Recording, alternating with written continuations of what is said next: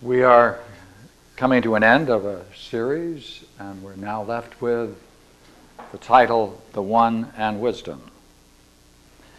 And we're going to continue to explore this idea of Platonic thought and the idea of the one. In order to do so, let's recover a couple of points. The idea of the one, or the good, is the ultimate term. And tonight we're going to explore how you can talk about the one and wisdom.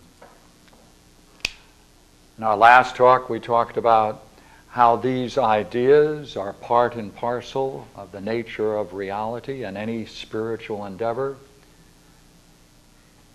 necessarily involves those kinds of things, and therefore they are the conditions and the nature of reality and the spiritual evolution of man that exist prior to his activity, and therefore in that sense they're timeless. And in that respect, they can be talked about as the perfecting qualities. And that's the name for them, by the way, the perfecting qualities or excellences. Now, we're on another search. We want to see how we can use this idea of wisdom and the idea of the one. And I'm sure a good number of you are already seeing, good heavens, ahead of time, that if all of these are in place and you match them with your own integrity and way of being, then it necessarily follows that you'll reach the goal. Therefore, in a simple sense, in the simplest sense, in a popular sense, we can say knowing how to pursue and understanding that pursuit is a kind of wisdom. Not wisdom, it's a kind of wisdom. So we'll leave that for a moment and go along. Now, we have to talk about how you can go from the idea of the good or the one to the idea of wisdom. How does one fit with the other? So therefore, we're going to go through a kind of metaphysical cosmology. What do I mean by that? Just as the Genesis talks about God creating the universe through 7 stages, or 6 working days and 1 day off, at each point he does something. So we have a metaphysical unfoldment,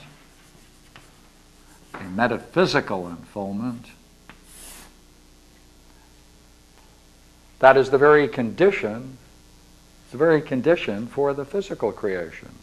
It's prior to it, however, and that's what we want to look at. So how can we make sense of this rather peculiar statement I just made? Well, here we go. The idea of the one, or the good, primary term. The next idea from the good or the one, next idea, that is to say, let's see how you can get the next 2 ideas. Given the best understanding of this, what terms would you say comes closest to representing that? That's what these are. What? Oneness. Might be. But they're another set of terms. Right? And the first is bound, or limited. Bound. Or limited, and the unlimited. Sometimes this is called the infinite.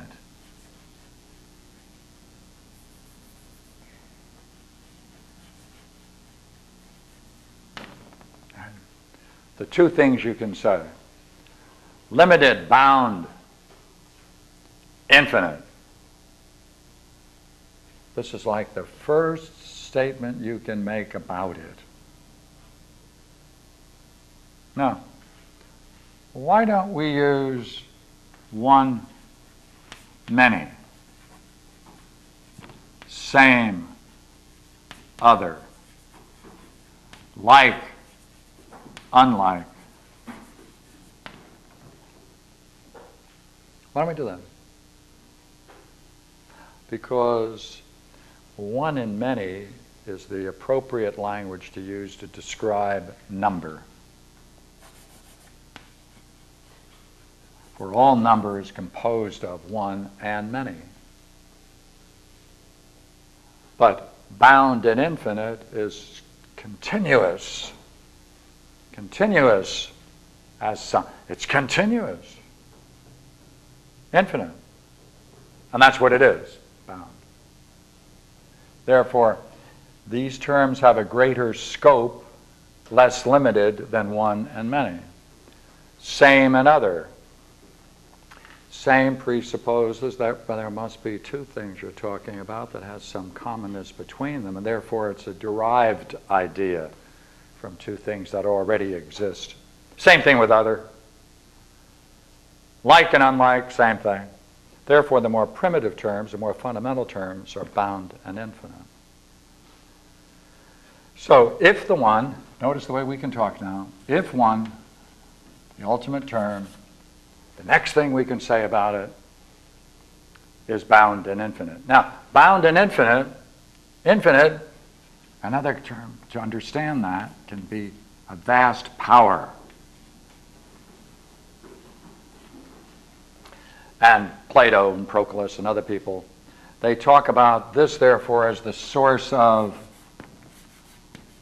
light, the luminosity that extends itself through all generative orders. Right? It extends itself through all orders. And we have to talk about what we mean by an order in a moment, and we'll easily do that for you, but just hold fast. On the other side, bound. You know, once anything is bound, then you set a limit to it. By that very act of in some way binding it, you are then limiting it. It entails, therefore, a boundary. Therefore, it necessarily entails something, which is to say, at that moment you delimit it. You put a limit around it. Right? Now you can talk about it. So it measures, in that sense, it measures and defines. So built into the structure of the nature of reality, from the idea of the one is the idea of bound. What does it do? It limits, right? It limits. Right? Once you limit something, therefore you can talk about it as something that is. It measures it in that sense and defines it within that scope. So these are the two primary ideas. Now, you know what's interesting about this? Is that the third idea comes into play when Plato says these two primary ideas, bound and infinite, come together and mix. This is the mix. Right? They come together and they mix. That mix is being. That's the origin of being.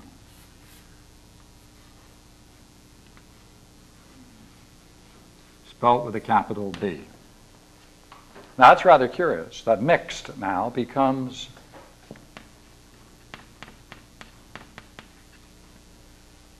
therefore it carries with it vast power, right? And also measures and defines, and therefore the very possibility of things being a multiple and creative, etc., proceeds directly from the very core of its being. So that's being. Now look here, anytime you have anything that mixes and these two things come together and are mixed, well, three things you can say about any mixture. Three things. Right? One, the easiest thing to say is, you know what you've got? You have to have, in a really, see, if the mixture is perfect, necessarily, you got beauty, you've got truth, you've got symmetry.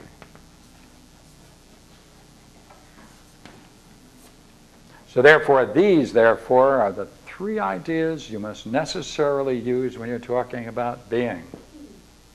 Another word for being, reality, in the highest sense, reality, nature of reality.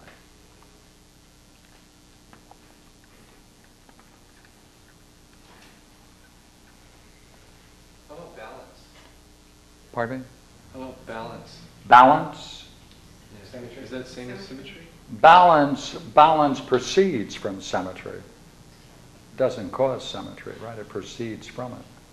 So symmetry is a more fundamental term. Now, what do you get with symmetry? See, when you get symmetry, symmetry is a very interesting concept. Symmetry, therefore, presupposes there are two things. Two things. And when they're present, you have symmetry. Union and communion. Right? Union and communion, the very basic notions of symmetry, bring the very idea of symmetry. When two things are symmetrical, or anything is symmetrical, therefore you're talking about a unity of them. If there's a union, must be, and then the parts in some way can interpenetrate, and that is communion. Now, truth, in this sense, you see, truth means that this being can be regarded, the mixture can be regarded as truth, because another word for truth, of course, is not forgetting. It's true. It's what's there. But what's better than that, it is that it is the cause. It is the cause. Truth is the cause of what we call here reality, cause of reality, and existence in Plato, right? Just as the cause of union and communion is symmetry. And beauty, as you all know, right? If something is beautiful to the degree that you perceive it as beautiful, you're seeing that it's in its very nature, it's intelligible.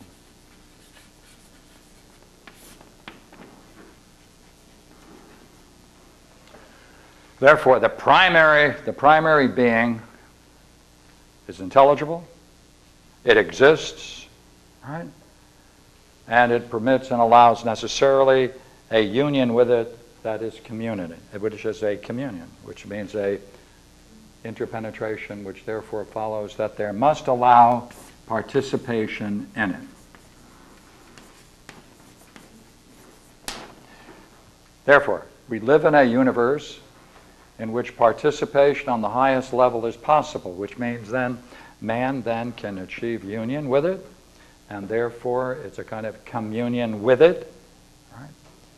As a result of that, one then can recognize existence and reality in that participation, and you recognize, therefore, it must be that it's a vast intelligibility. Therefore, the nature of ultimate reality is intelligible. It's true in the sense that it is real, it's the highest reality, and it allows a participation through union and communion. Now, what I'm doing here is bringing together a Platonic sequence of thought. Now, another aspect of power, which I wonder whether I should bring it in. I'll bring it in. Okay. See, light in Plato is not this light, visible light. It's luminosity. Right? Power, luminosity. And it proceeds through all the stages of creation and all stages of development from that point on. Now, what can we do with this? All right, what can we do with all this? Well, we can talk about these three terms not just in terms of ultimate reality. We can talk about these three terms in the everyday world. And that's what we're going to do. We're going to shift from ultimate reality to the everyday world.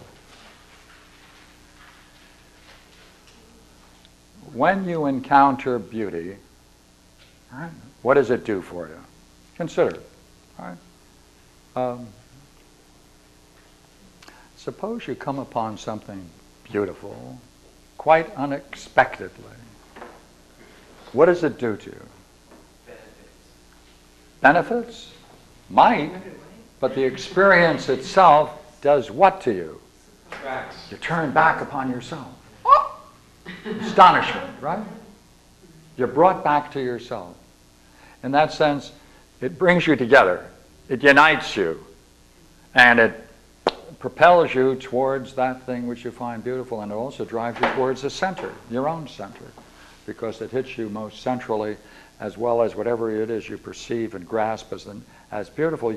You want to become part of it through whatever it's going to be considered as its most centered. Right? So that's how beauty affects us in the everyday world. And therefore it reaches all the way down. This idea of metaphysical beauty goes all the way down into the visible world, and we're astonished when we see it, and it's most visible and apprehendable through the sense of sight. Or some people gain it also through hearing, but principally sight. Now, truth in the visible universe, in our everyday world, takes on the name of justice. Right? Because whenever you say something is true, that means you must be relating it to something. Right? You're relating it to something, and you're saying that relationship is true. Often, therefore, behind the idea of truth is model copy. The integrity between model and copy, truth. That's a controlling thing. It regulates. Truth, therefore, is a kind of thing of regulative. And necessarily, it improves. Necessarily. Right? But it's difficult to grasp in the everyday world because most copies of justice are contained with all kinds of reasons why you might say there's a little bit of injustice and a little bit of justice, and it causes us to wonder. We're not astonished, that is to say, when we grasp justice as we are when we grasp beauty in the everyday world. What is symmetry now in the everyday world? That's the same thing here as justice, as truth, with a difference, right? The integrity between the form and matter, right? It's whatever is here, to the degree that it is there, harmoniously, symmetry.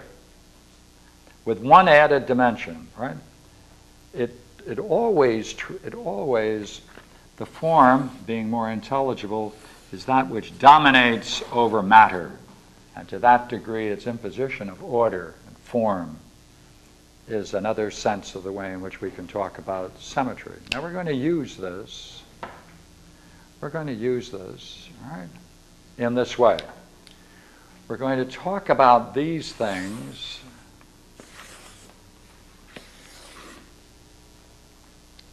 in terms of man's experience. So that's what we're going to do. Right?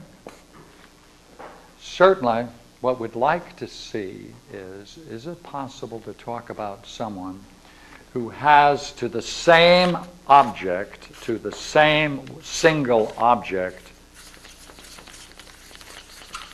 these three things?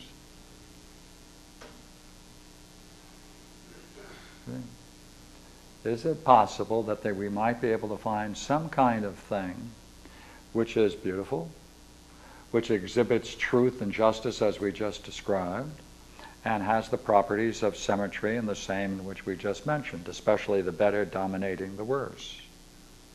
Well, I want to look at this for a moment. And to do that, we need to do one more thing.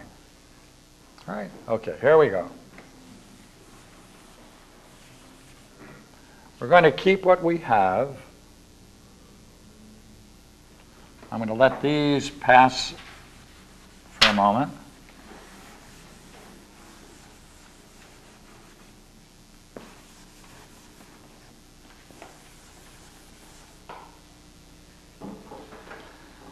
Now, what this means, therefore, is the good of the one, by this process, brings into existence the idea of being. Therefore, we can talk about the relationship between the one and being as being is the offspring of the good.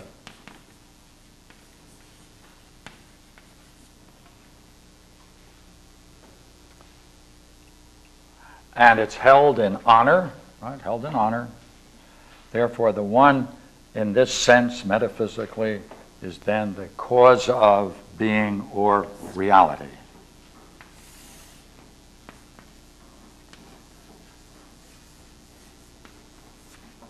Now,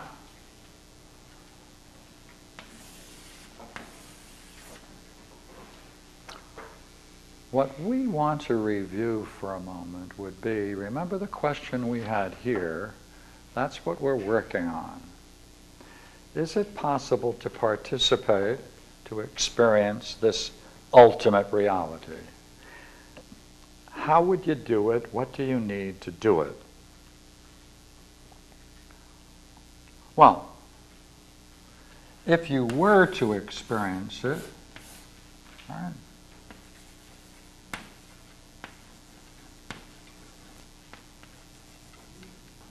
one thing would be clear, and that is it would be an overwhelming experience of pure beauty, called the perfection of beauty.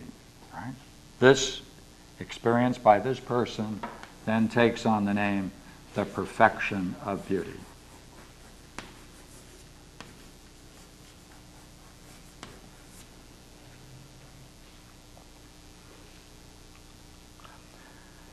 If the person, therefore, using the language we were using before, participates in it, then there is a union with it, a communion with it, and to that degree, it must be that in the very nature of man, there must be something that allows this, and that is that he shares in ultimate reality, and therefore in this kind of a vision, which can only be experienced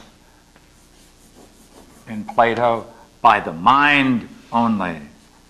Only the mind, nothing else. It's mind-only experience. It's called the perfection of beauty. And so long as someone contemplates this, abides in that, to that degree they're participating then in the kind of way of being which clearly unfolds the reason for man's existence in terms of Plato. This is all, everything I'm saying at this point comes out of the symposium. Now, look here. What is it, therefore, the person experiences while the effect is pure beauty, the perfection of beauty? What is it then that he touches? He touches, therefore, reality. He touches reality. Other translations, Rouse, says he touches truth. Now, truth, remember, in this sense, right? Truth is the cause of reality in all existence. Truth, reality, and existence fit together, hand in glove. Right? So these are ideas of the mixture. He then experiences the nature of reality. And experiencing the nature of reality, look here, experiencing the nature of reality, he now knows truth. Experiences as beauty and recognizes necessarily that he is therefore in union and communion with that which he experienced, which is the nature of reality. Now, look here.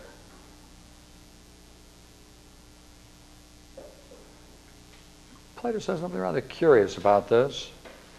And therefore, someone who encounters this, he says, becomes the friend of God and immortal, if any man ever is, because he's sharing in it. Communion with it means there must be something between the two that is then common.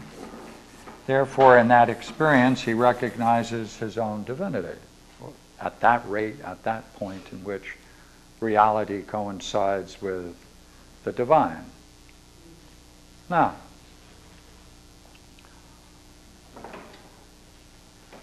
would you not agree that if such an overwhelming experience, pure beauty, the perfection of beauty, if that ever did occur to our friend here, would you not say that it would awaken a passion for the object, a love for the object? Would you not agree the one thing which we all know is that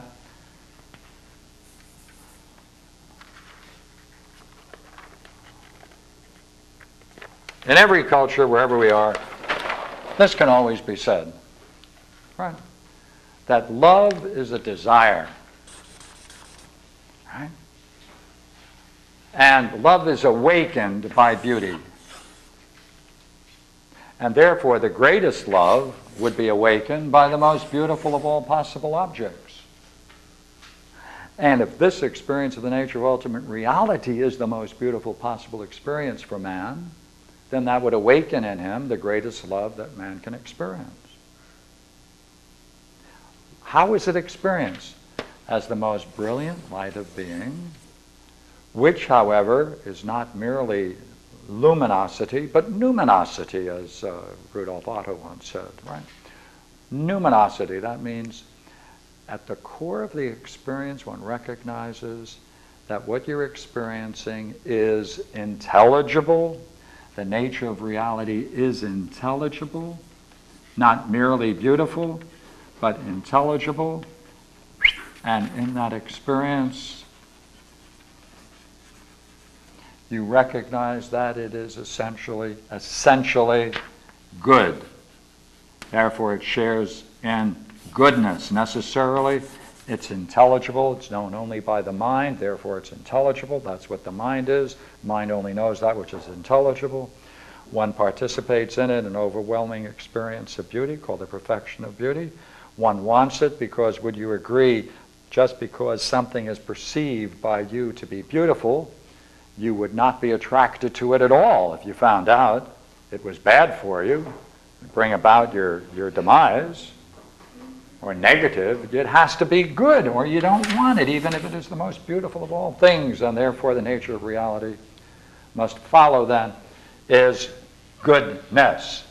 One, the good.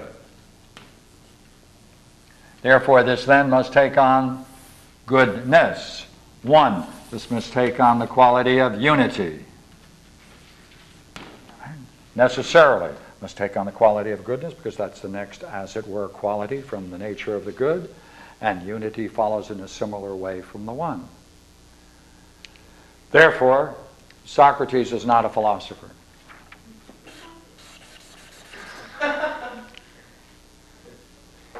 There is some reputation that he has gained, which is not proper.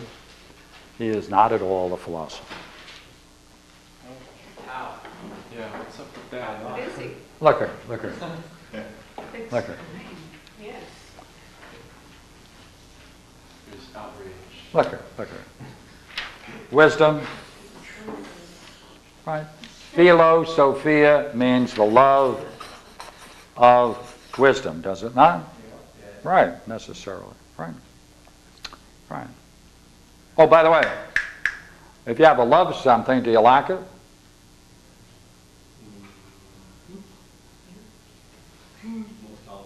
Yeah.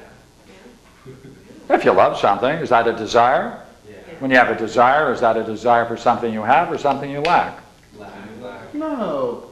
I thought it's for something you have. When we have a desire. But when you have it, do you love it or are you loving? Look at her. Suppose you met a charming young lady, right? Here she is, nude.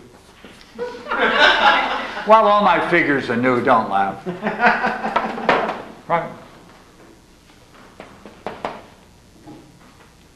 If you went up to her and said, "My dear, I find you very beautiful," and she would say, "Of course."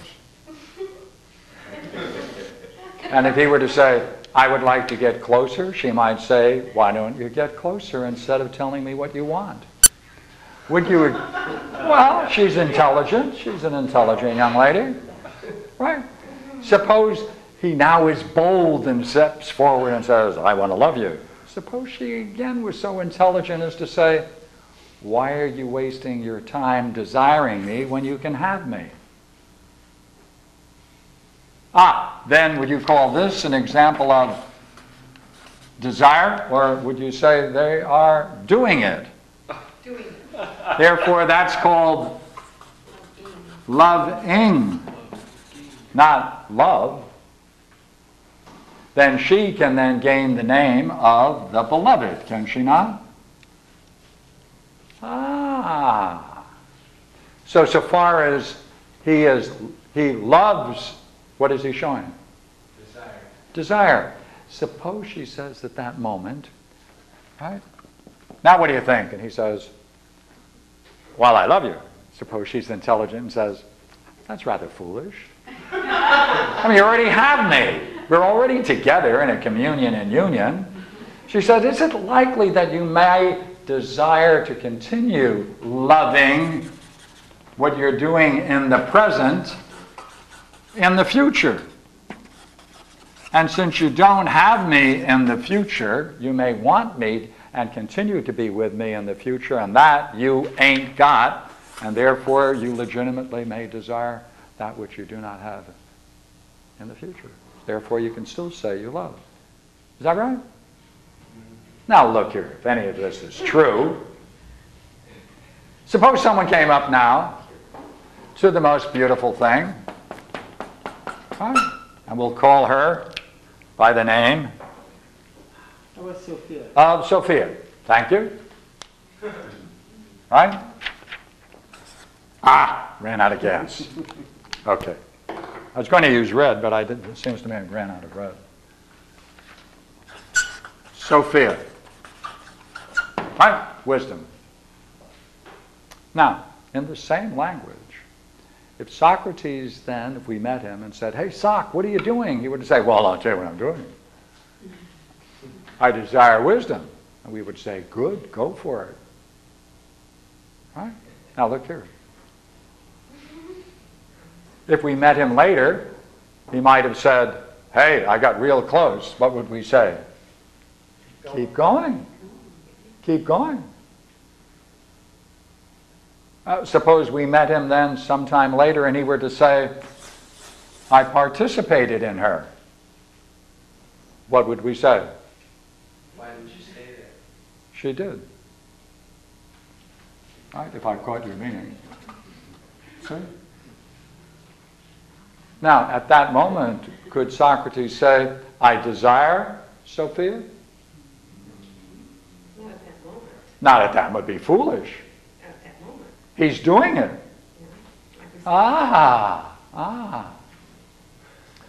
So now we just have a simple story to say. Look here.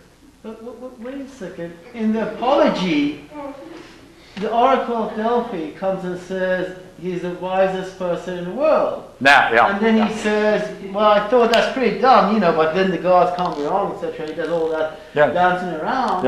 And he says, the only wisdom I have, I'm paraphrasing it, is the fact that I realize I don't have wisdom and all these other people think they're wise. Yes, that's true. And therefore I'm not wise in their kind of wisdom. But he didn't tell us in what kind of wisdom he is wise in until we get to the symposium. Right? He's clever. That guy is very But he's about to No wonder they gave him the hemlock. Years after symposium. How is he not a philosopher? We're getting close. We're getting close. That's one thing. Watch. Getting close now.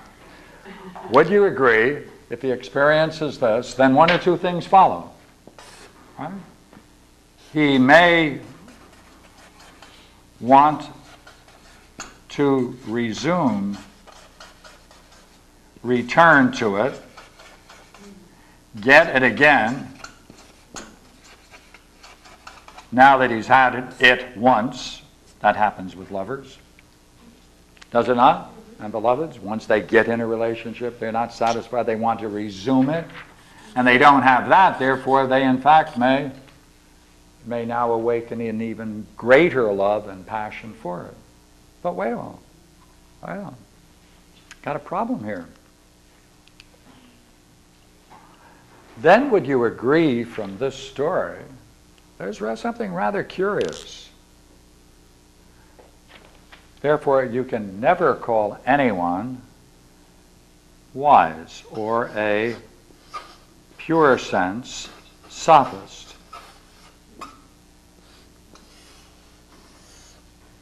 Because from what we're saying, it's a temporary experience that you can enter into and get out of, and therefore once you get in and out of it, you may want to return to it again and again, and that may therefore bring us to realize that that kind of a person is a lover and therefore deserves the title a lover of wisdom. Agree?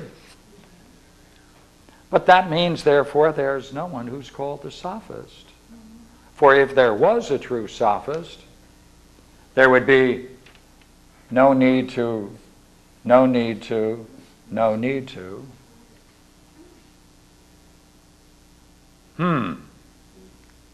That's rather peculiar. Now look here. Therefore, either Socrates is a philosopher in the sense that he must continually return to it, or if he goes beyond it and gets into a state that is not episodic, in and out, if he does get in a state that's higher than this, he's not a lover of this primarily. Let me do it again. Right? He would not be primarily a lover of wisdom if he loved something higher than that. Or if he could be defined in any sense higher than a lover of wisdom. He would only be secondarily a lover of wisdom, but not primarily. Therefore, we want to know whether this title of philosopher describes Socrates primarily. Now we go back into our diagram. Are we lucky we have a diagram? Oh boy. Without chalk, there'd be no philosophy. Look here. From our diagram, would you agree? This is called the offspring of the good. Another name for it.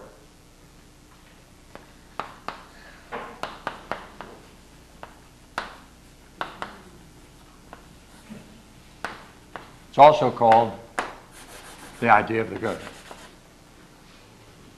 And we know we have to be careful when we see this word because that's a Greek word, idea, right? We already know that.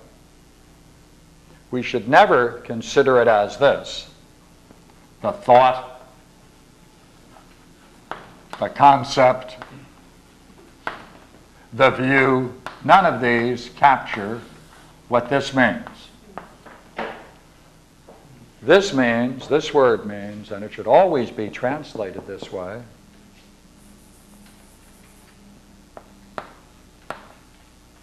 to behold the good. Right? To behold the good is an experience. That experience is the offspring of the good, and that's why it can be called, in capital letters, the idea of the good. Therefore, the idea of the good, ultimate reality, beauty, all of these terms can be exchanged. But wait a minute, let me ask you something. Is it ever possible for man to go to the cause of that? What's the cause of this? The one in the good. Wait a minute. Would it follow if Socrates were to in any way be able to claim this? Would that primarily define his being? And therefore we wouldn't call him by something that he might still enjoy to re-experience, but he wouldn't be defined primarily in terms of that experience. Would you agree? Yeah. Therefore, the whole thing we have to explore is whether or not it's possible to talk about what do you have to do to go from the nature of reality, offspring of the good, idea of the good, all of these words are interchangeable. Perfection of beauty, beauty itself, all of these are interchangeable. Is it possible, therefore, to find some way in Plato, does he make a distinction between these two? Does he say that this is higher than this? Does he say that this is the last of the known things?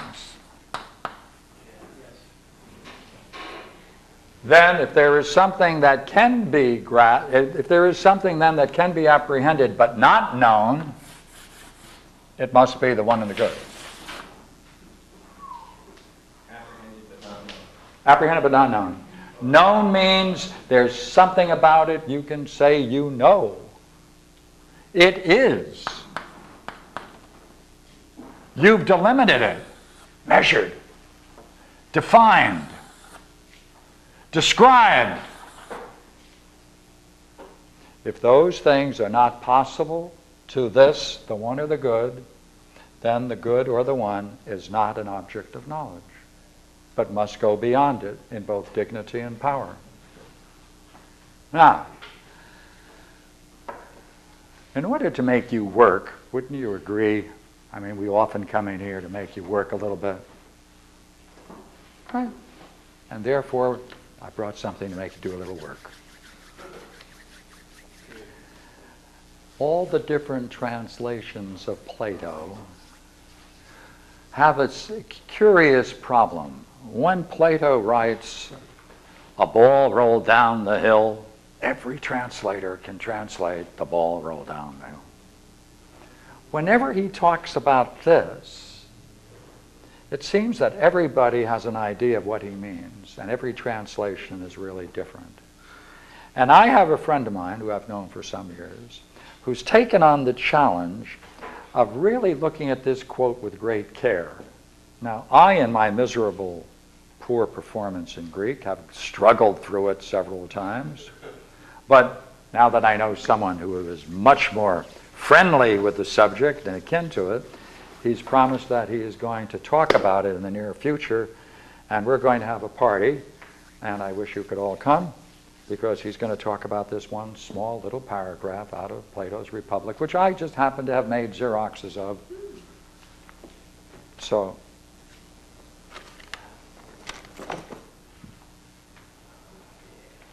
now, it's a real curious passage. And I'd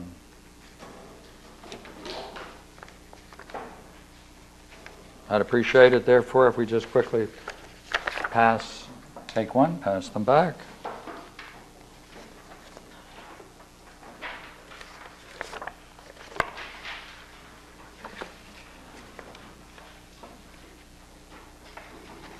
Okay, now, here you are, sir. Pass one more back.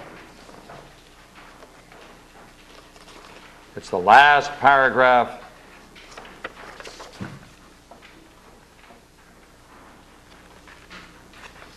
Any more? You need back a couple more?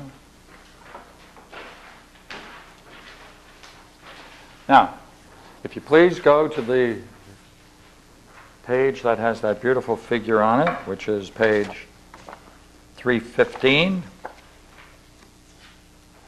Here, Plato takes that great allegory of the cave and the upper world, and in one paragraph, we're going to see this whole problem, which I call the mystery. And we need to take a look at it. So here it is.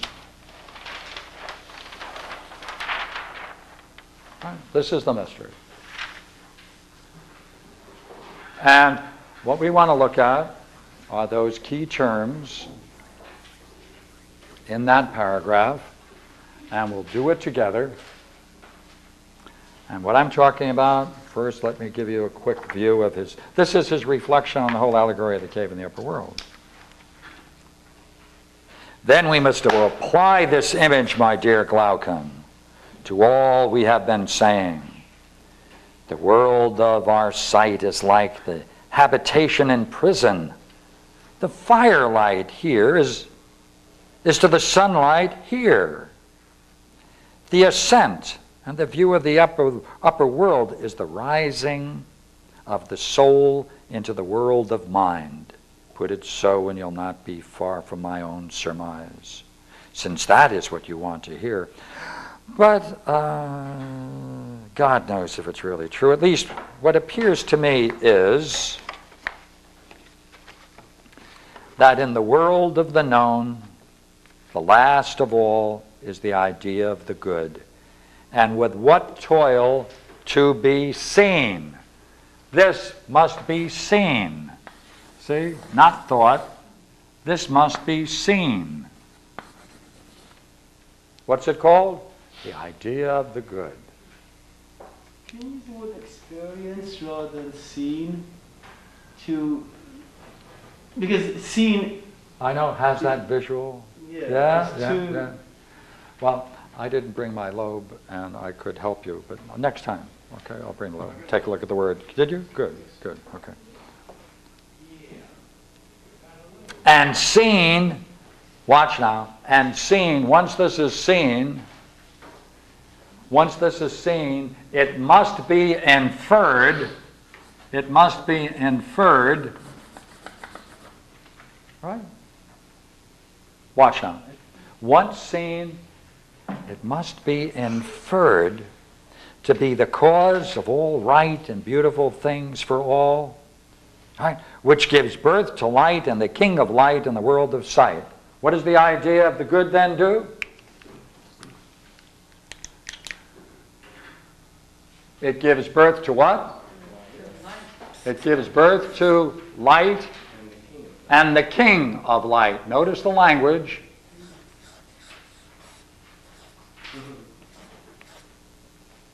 Therefore, what's the queen? And that's the Sunlight, right?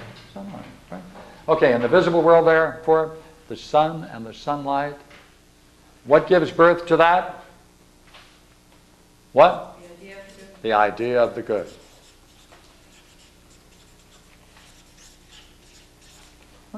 This thing, right? It must be inferred to be the cause of the sun and the sunlight in our visible world. The nature of reality, the way in which it unfolds, naturally brings into existence our universe, the sun and sunlight. And in the world of mind, herself, the queen, what does she produce? Truth and? queen, if that's the idea. Yeah. Uh-huh. No. What is it? The queen is called, what does she give to birth? Truth and reason. Truth and reason. That's right. So Hey, what's the king? the sun? Look, there are two kings and queens. There are? Yeah.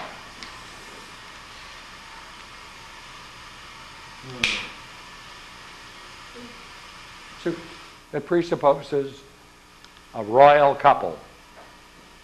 The king and queen in the world of mind, and the king and queen in the world of sight. In the world of sight, what's the king? Sun. Good. And therefore sunlight would be its companion, and therefore deserve to be called the queen. Agreed? Sunlight. All right? In the world of mind, what's the queen? The idea of the good. Right? Therefore, The good. what's the king? The good. The good. Wow.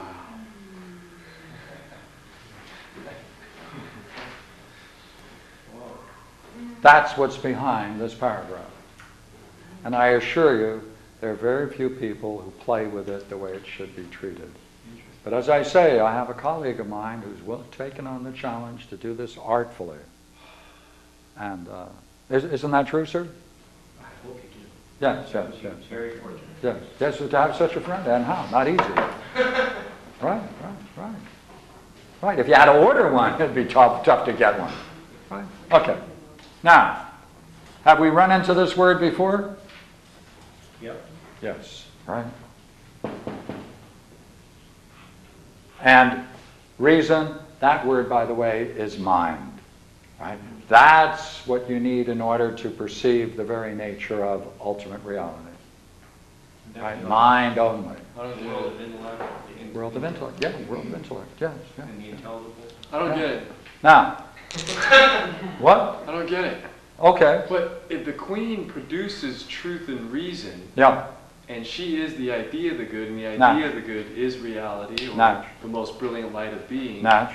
why would the most brilliant light of being produce truth? I mean, isn't it truth itself? Isn't it mind itself? Oh, look here. Right. See, would you agree the way we were talking about it? When these combine, what did we say about it?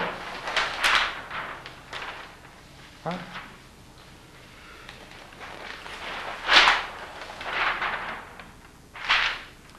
This nature of reality is nothing other than the primary forces brought into existence to produce that idea of the good by the good itself, limit and infinite power, right? That mix contains three things. Any mixture contains three things. What are they? Beauty. Did we find beauty in this? Truth. Necessarily, reality and existence. Symmetry, the necessity for union and communion within itself.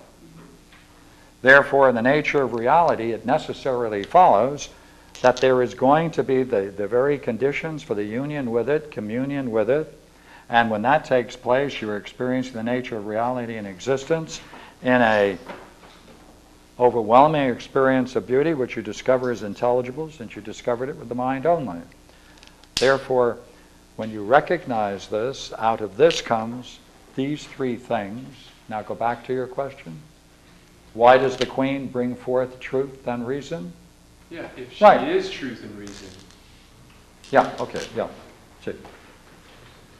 See, can you find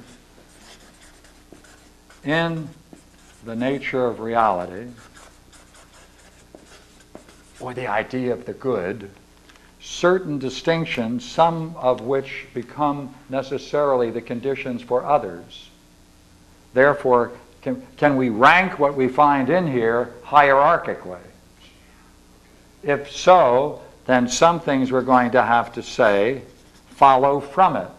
That's the way of talking about it, isn't it, when we talk about it hierarchically? Therefore, we can say, therefore, the nature of reality, therefore, right, brings forth truth and existence. Take a look at the last couple of lines in Book 6 in Plato's Republic, which we don't have here, but... You got it, Brother Rouse. Oh, thank you, thank you, thank you. Good class, good class.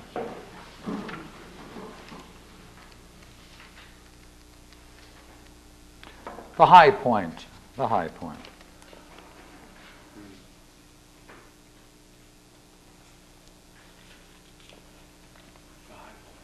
Yeah, he's got several good high points.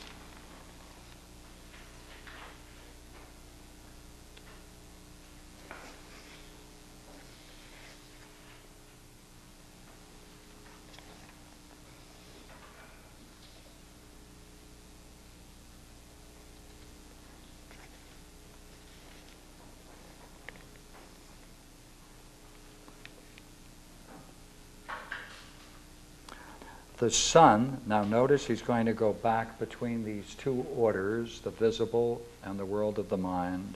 I'm on page 308. The sun provides not only the power of being seen for, right? The sun provides not only the power of being seen for things seen, but I think you will agree also their generation, their growth, and their nurture. Although it is itself not generation, of course not. Similarly with things known.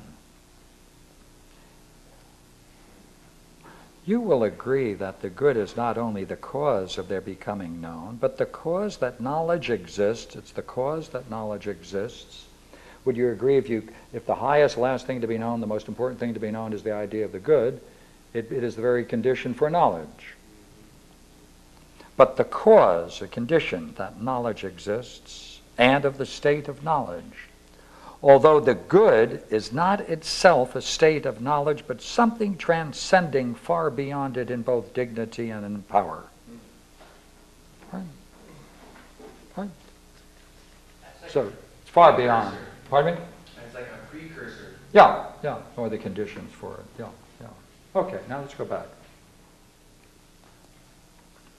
If we then take a look at this, then, how does one proceed from here to here? Now that's really the high task of the Republic.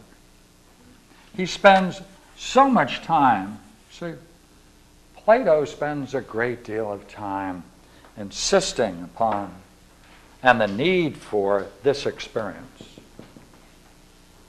The idea of the good, the nature of reality, for the perfection of beauty, beauty itself, nature of ultimate reality, all of these things, right? Now,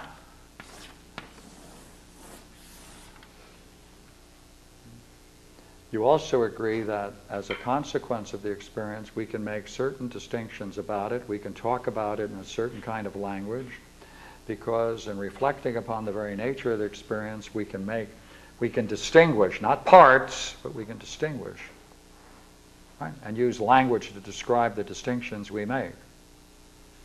Now, this is where the dialectic proceeds.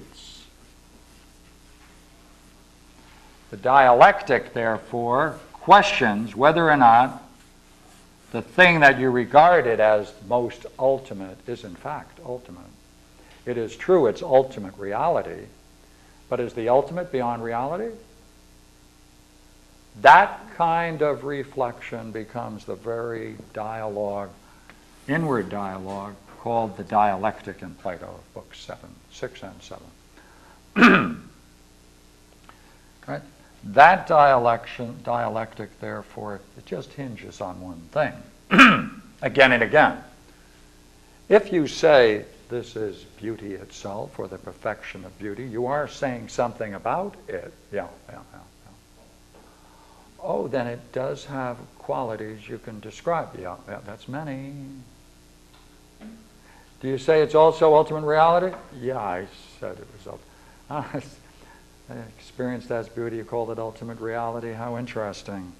Oh, do you say, by the way, it's the offspring of the good? Yeah, that's another quality. Is this a pure one, or are you making distinctions in here? If so, a many and not a one. Therefore, the dialectic, therefore, purifies the mind, takes it away of considering this as ultimate, not ultimate reality, is ultimate reality, so that you're left only with the one. What happens? These things then, therefore, play a role in the very dialectic and bring one, therefore, to the state, not experience, because in experience you can go in and out of,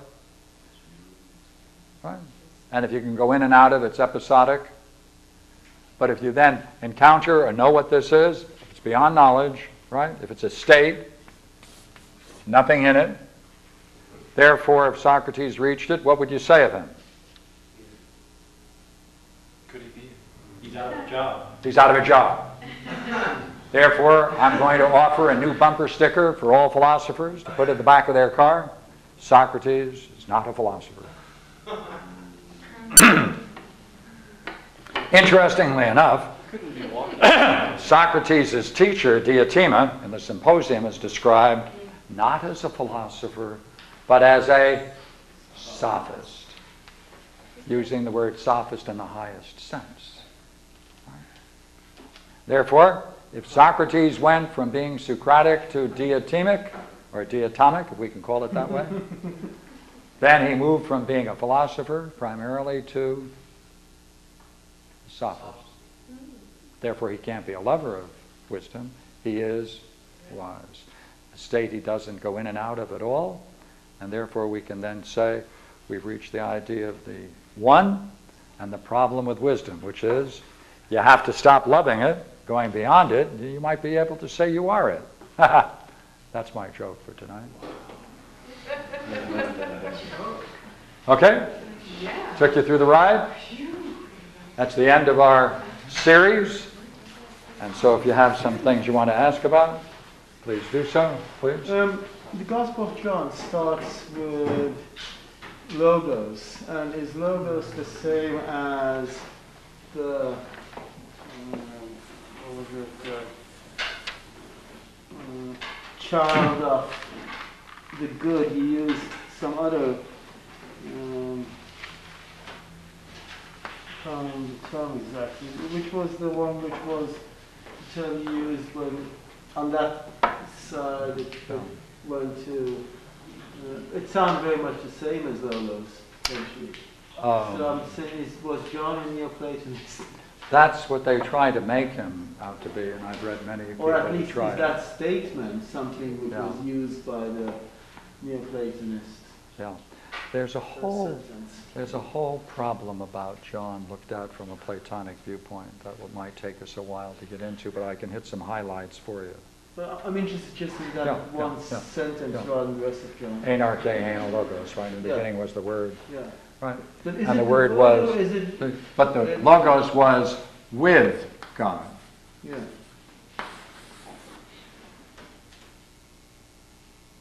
Dual.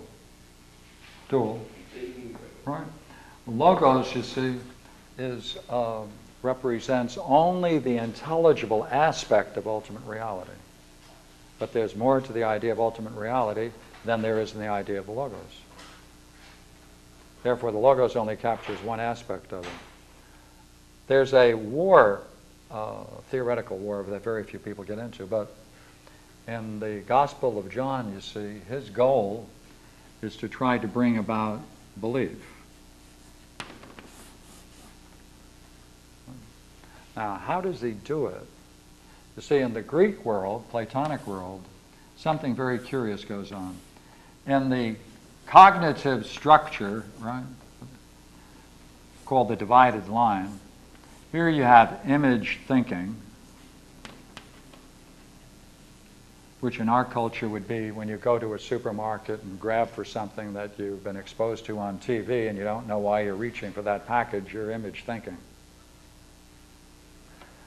You did that because they imposed on you, in one way or the other, a set of beliefs which you have accepted and didn't know you accepted. This is the realm of opinion, which all Platonists, people want to get out of. To reach understanding, you have to leave it, and knowing. Now, this is called the intelligible. This is called the realm of opinion.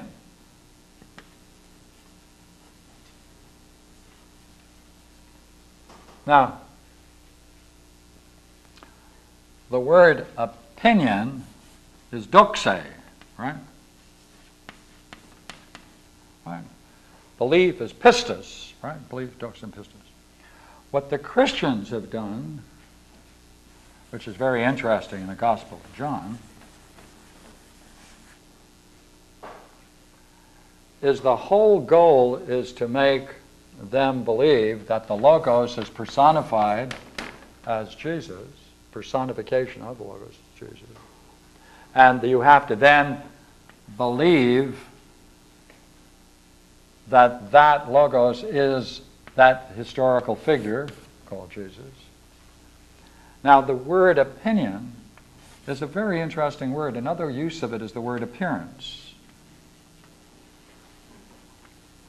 Right? Opinion, appearance. Now, one of the major problems of the Gospel of John, whether we have time or not, but the great event in the New Testament in the 9th chapter of Gospel of Mark is that fantastic description of the transfiguration of Jesus with Moses and Elijah coming out of the divine luminosity, and they have a dialogue. All right, magnificent occasion. Now, this is called doxe, because another sense of doxe is appearance. It's the appearance of the divine. So they've taken the word opinion, right, treat it as appearance, and the whole problem, the whole mystery about Christianity is why they don't take this as the crowning achievement of the story of Jesus rather than the crucifixion and the resurrection. Right, that's the whole problem. But in the Gospel of John, you see, he is going to talk, he does not talk about this at all. he wants to use this term, doxa, in appearance, for the belief in Jesus as the fulfillment of that belief.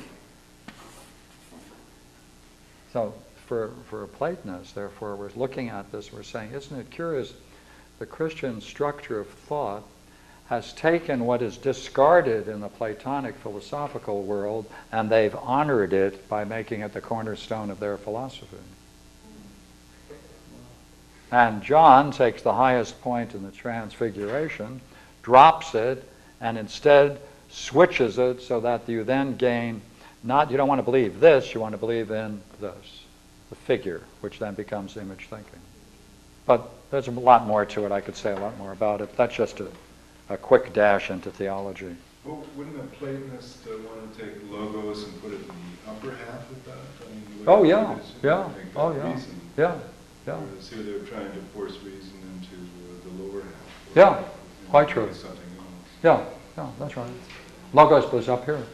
Logos is the idea in the mind of God in the moment of creation. Right? That's the logos. If Socrates and Diotima reached this one state, went beyond being philosophers to that, could they be in the body to do that? At the last time they saw him, he was in the body. No. I think you mean, was that an out-of-body experience? Is that what you're suggesting, or what? This is an out-of-body experience. The wisdom experience. Yeah, that's an out-of-body experience. So if that's an out-of-body experience, what would that be? Yeah. Well, they didn't leave any notes about that. Yeah, maybe just out of your mind. I thought that was a joke. Right. Are those conditions that exist prior Yes. perfecting the protection, would that be logos as well, or logos? That's the condition. That's the condition, the nature of reality, right? Which anyone who's on the spiritual path necessarily involves themselves in. And these are called the perfecting. These are the perfecting virtues or qualities of the nature of reality.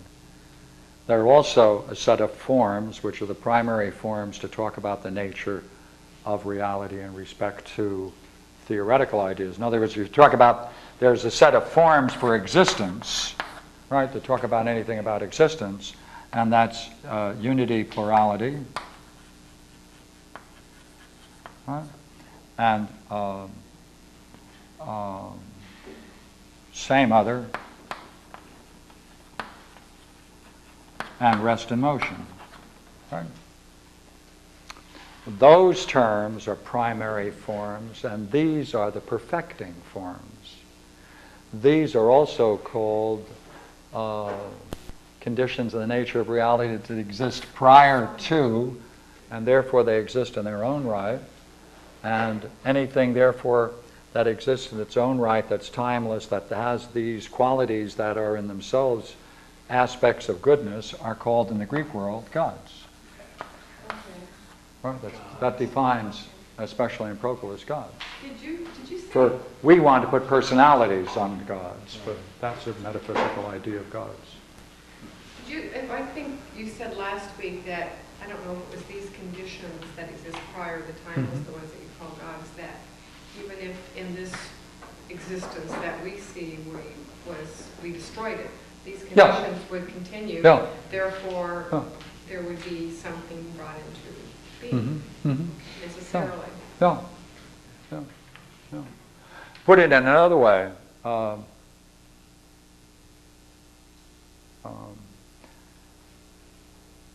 see, you can even talk about it as being in such a state would these things occur.